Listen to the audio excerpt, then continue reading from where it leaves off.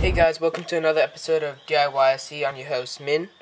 And for people who have seen the other 5 episodes of DIY, they'll know I haven't been posting videos for quite some time now, like a couple of months. And that is because I was on holidays and I was working a lot on my truck. So, I've done a lot to it since the last video. I've full-linked it, and I've done some more work on the electronics. I've wired everything up, and I've mounted the tires. So currently it's running on 2.2 white.hb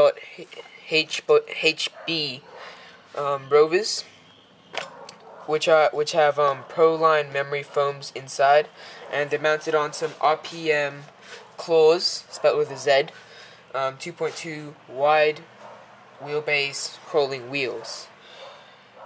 And these things are really nice. They're really soft and grippy, and I think they will perform very well.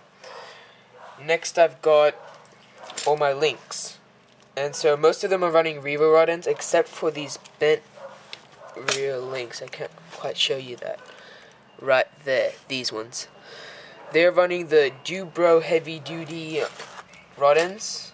Yeah, those ones. They're quite expensive, but they look very nice, and they're actually even bigger than the Revo ones, so that's pretty cool. I'm running the whole thing sitting in droop, because if I ran it in the sprung version, then it'd be sitting like that. It'd look retarded, if you can see that. So yes, have to run it on droop. And I'm not sure if this is too high or not. If there's someone more experienced than me, please tell me. I've got like 4 inches of clearance, so like 3.5 on the front and 4 on the back.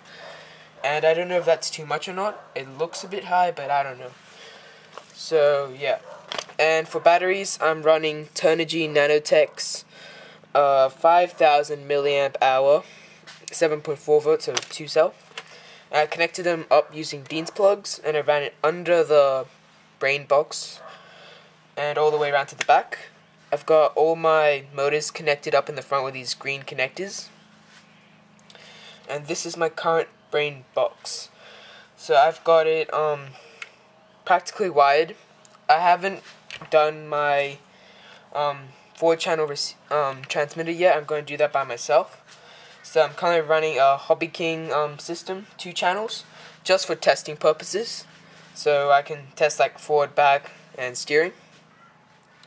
And I still have to calibrate my dual servo steering, because the last time I calibrated it was with the old steering system, which if you see probably episode 2 where I was assembling it, and I had it kind of pointing, the servos were pointing downward, and so they had like they were parallel with the actual steering knuckles. But now they're like perpendicular to them, so I have to redo that. And with this new folding system, I've got plenty of flex in this. So if I get my current transmitter, which is the Hobby King 2-channel, if you can see that, it's the HK-GT2, and I'm gonna put my controller on it, and I'll get my other camera and show you how much flex it's got. That much, quite a lot. And yeah, so it looks pretty good. I'm happy with the flex, but I don't know if these tires are a little bit too soft. I don't know, maybe I have to get different foams, but currently as they are, they're pretty nice. I still haven't connected my servos yet because I still have to calibrate them. As you can see, it's running in droop. I've got quite a lot of green, like neon green cable ties, just to keep everything looking nice. And so yeah, that's where I'm sitting at now.